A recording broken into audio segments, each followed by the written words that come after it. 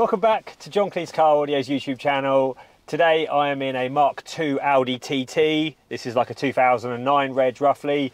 The old head unit wasn't really cutting the mustard.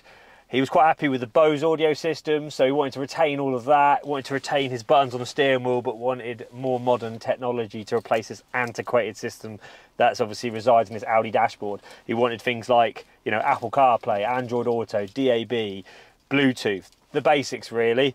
So what we've gone and done, we've installed a Kenwood model, which I'll show you right now. Let me just turn it on. This is the DMX8021 model, extremely popular, probably one of our best-selling units in the shop at the moment. It superseded a great model called the 8020, which is phenomenal. Let me just turn off the heated for you. Now this one is got the nice, super responsive Kenwood capacitive touchscreen, so it's extremely responsive to the touch. If I go into actually CarPlay where I can actually slide the screen, there we go. Now it's automatically connected to my phone wirelessly. I've got no leads plugged into my phone, so this unit's got wireless Android Auto and wireless Apple CarPlay. Also comes with a USB-C charger as well, so you get fast charging on this unit.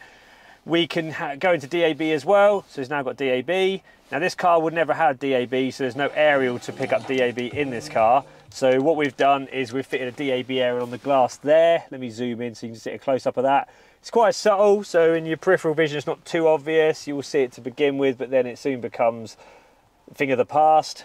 You've got a microphone up here, which is quite nicely positioned out of the way. That picks up obviously your phone calls.